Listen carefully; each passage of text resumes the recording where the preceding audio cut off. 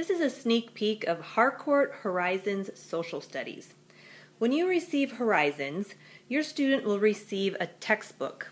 Within this textbook is all the reading and the activities you will need for the year. We are looking at a 3rd grade textbook today. As you look in the front here, you'll see how this book is laid out for the school year. This book covers 6 units. Within these 6 units, it's 6 units for the whole school year. Within these 6 units, it's broken down into chapters. So each unit will have 2 chapters that your student will work through.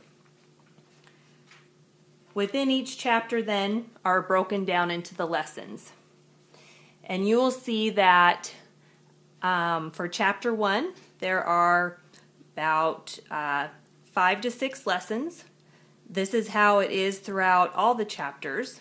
So you're looking at doing Unit 1, which would be chapters 1 and 2, in about 2 to 3 weeks.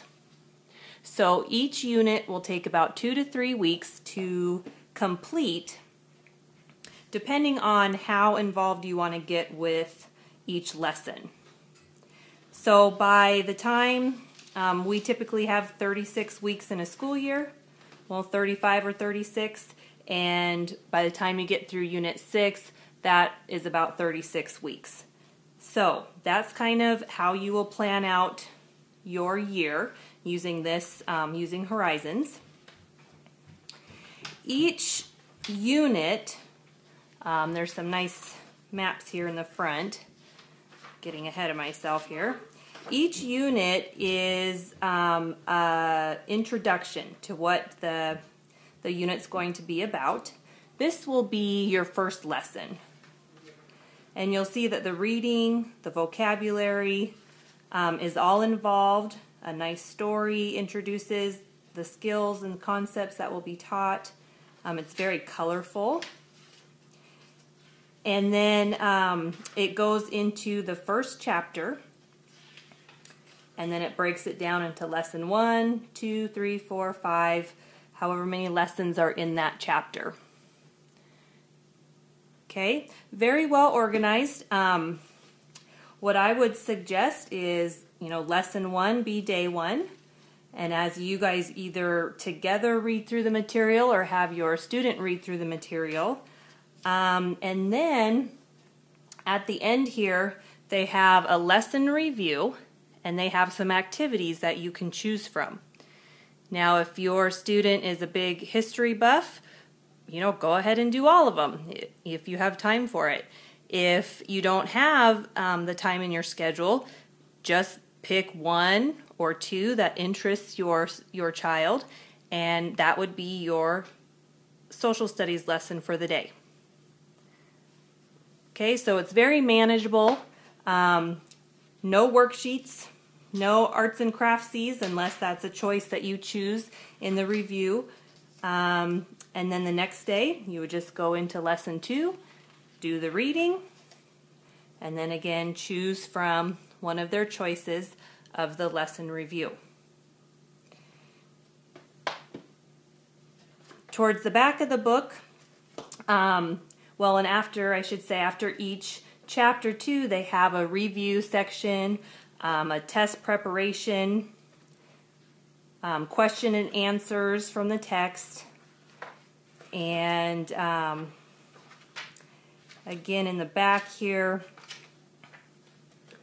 they have references, a biographical dictionary, gazetteer, glossary, and index.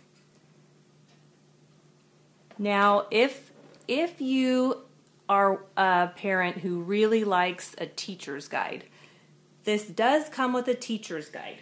And for those of you that are interested, I will go through that quickly right now.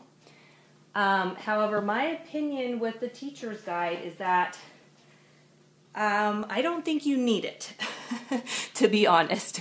And my main reason for that is because it is written for a classroom of 20 to 35 students.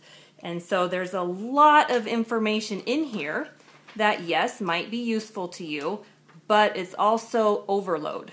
And a lot of this you won't even refer to. You might get bogged down thinking you need to do all of this, and you do not. But, like I said, for those that really like the teacher's guide, my suggestion, for you guys is that you just stick to finding the lesson that you're using or the lesson that your student is on.